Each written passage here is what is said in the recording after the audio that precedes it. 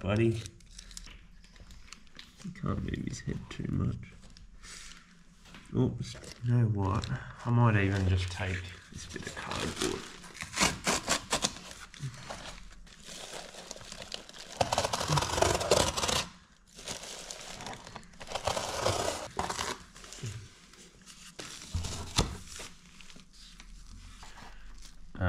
Which yeah, isn't good. I've had it happen before. He's really tangled up. Alright, buddy.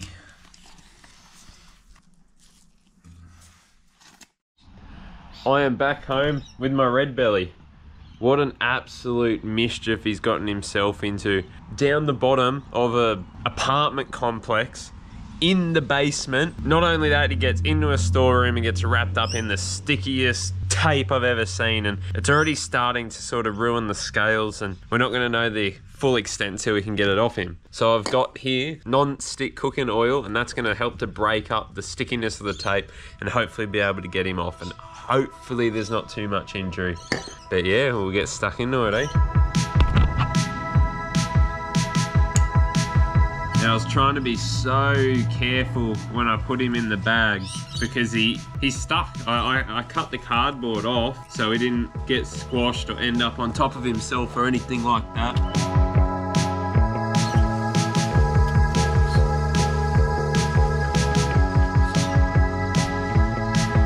Now I'm hoping he wasn't stuck down there for too long because God, that would have been horrible, but they said they go in that room at least once to twice a day, so hopefully he just went in this morning and he's only been in there since then. The head's pretty much safe and secure there, so I might start on this bit at the back and we'll get that off first. That might be our safest option.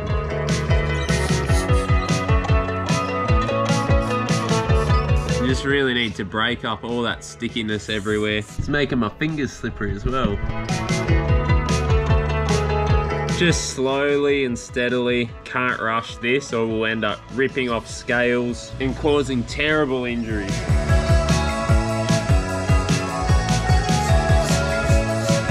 This is literally just non-stick canola oil that you just buy at the shop. If you come across something like this, you're better off calling your local wildlife or reptile catcher.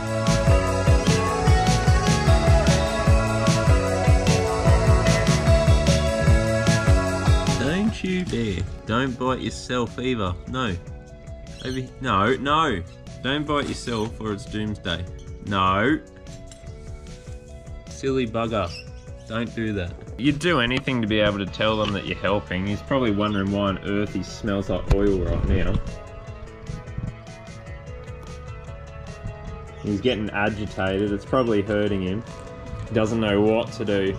The more he moves around, he's probably working himself out of it, so it's probably helping, to be honest, because he would know how much is hurting, how much he can move without causing too much damage rather than me just pulling. Could be helpful that he's being a wriggly little bugger. We just don't want him to bite himself because it's most likely game over. And this is a job I need 2 hands for, so if I tube him, I can't really do it that well. It's an incredibly slow process, but we're getting there. It's being a very good boy. You're a good boy. You're a good boy. We'll get there. We'll get you there.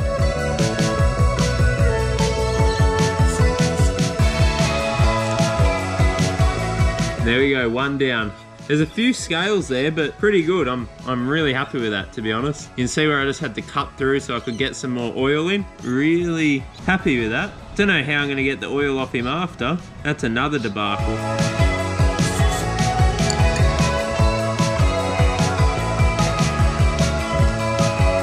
He keeps biting the tape, so I just had to check my hands to make sure I don't have any open cuts. If in case I'm touching that and he's envenomated the tape, that would be able to enter my bloodstream or enter my body, but I'm pretty good. He's definitely getting away from all the wiggling. At the same time, he's probably gonna tire quite easily. Oh, there we go. That was a big chunk that came off. Oh, you probably didn't even see it. That came off really easy thanks to all his wiggling. He was connected there as well, so now he's just got this little bit. Oh, it's actually a big bit, but this bit that's holding the head here, and then we've just got the body to tackle. They're looking pretty good. I'm really happy.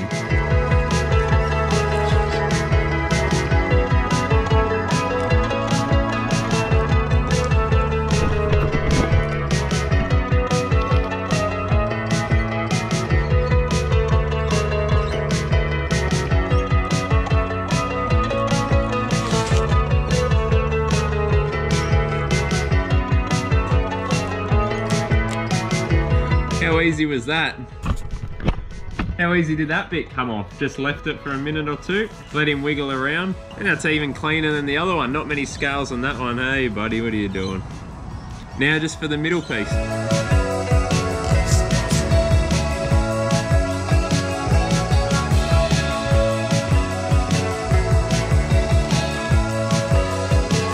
That was the easiest tube I've ever done. Just cut this off. Oil hasn't really penetrated under here. I don't know why it gets stuck on the belly so badly. The belly has these long scales. You'd think you could pull that off a bit easier. Maybe it's more surface area than the lumps in the smaller scales. That makes more sense, doesn't it?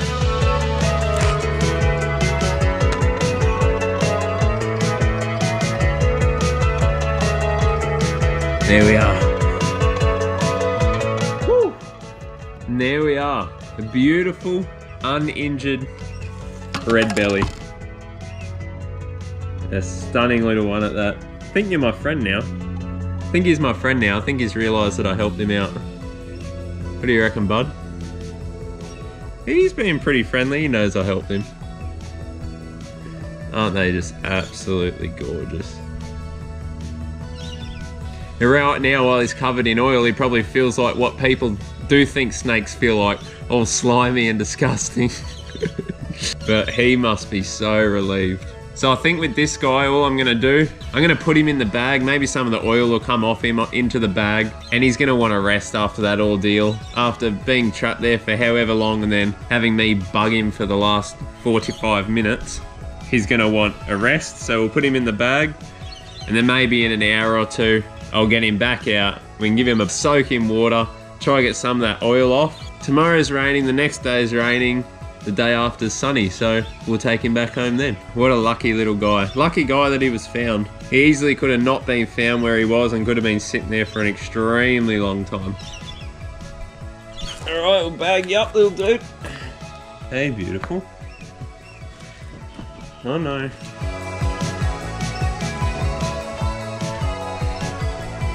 Here, there you go. Go dry yourself up.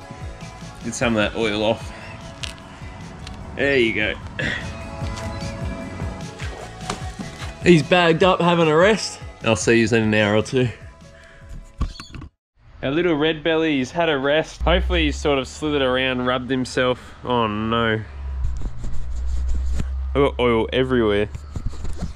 Hopefully he's slithered around enough in the bag and he's managed to get some of that oil off his body and, I don't know, onto the bag, because I don't know, water and oil, they don't mix, so I don't know if it's going to come off on him, but at least if he was stuck there for a while or even stuck in the basement for a while, he can have a drink, he can rehydrate in our little bath here. We just put him in there for 5 minutes, clean up, rehydrate, and then he can go back in the bag for another rest. And tomorrow's weather ain't good, so I think the following day we'll take him home. Oh, he's so oily. You see how shiny he is? Might just have to wait till he's released and he's traversing back through the grass and the rocks and the bushland, and I mean that'll take it all off, won't it? We'll give the water a crack anyway. He's a beautiful snake. You are gorgeous. Hey? You'd be my best friend, hey? I think you appreciate what I did for you. That's a first. They never appreciate what you do for them.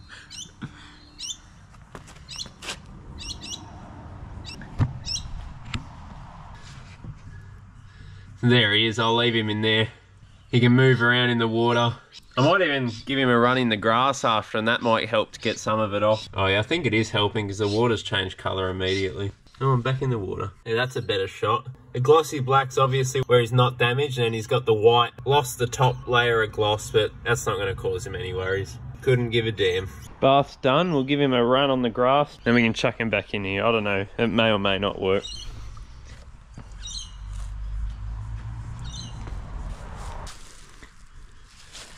Yeah, so you may or may not be able to see, you got the glossy black scales where he's obviously fine, and then the matte black where just that top layer's come off, but not going to cause him any problems. Doesn't want to be my friend anymore. See him flattening out that neck, watching me every step. Definitely think some of that oil's come off. Look at him. All right. One more bath and then back in the bag.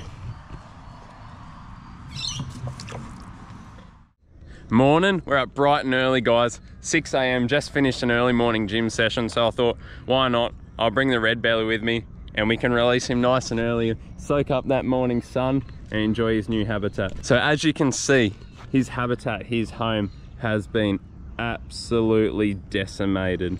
Gone, nothing left, destroyed. Over there, there's houses upon houses upon houses. In the distance, you can see the apartments which we got him out of. What we're gonna do is take him down here. A lot more suitable. There's a big creek system which runs through the guts of this bushland.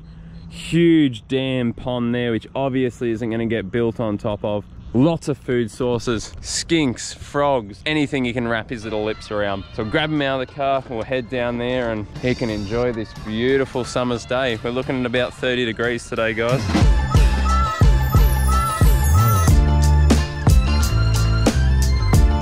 Here we are, I reckon. A beautiful big dam. And then over this side, we got Eastern Creek running through here.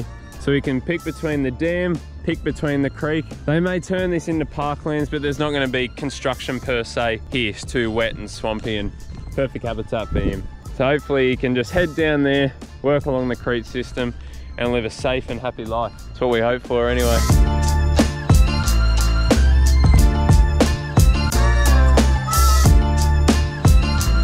Do you reckon he still wants to be friends with me today? I reckon he might not want to be. Once they sense freedom and home, they normally just want to get out of here.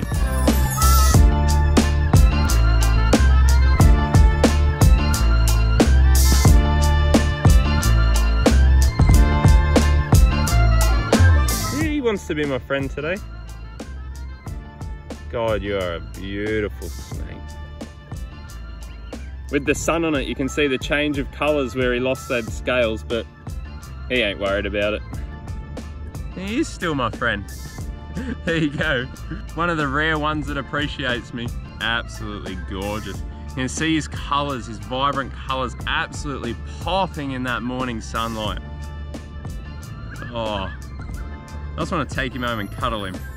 But I'm sure he doesn't want that. So let's send him into the grass.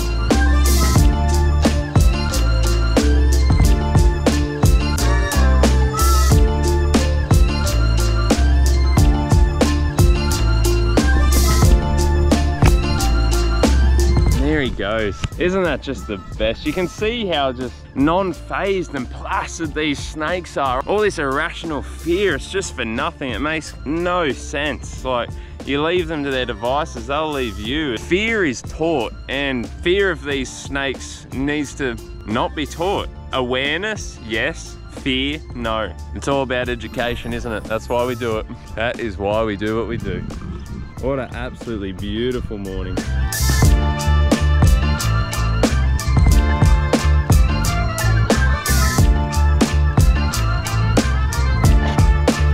Definitely chose the wrong shoes.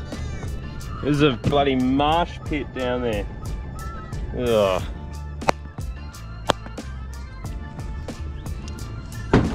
Alrighty.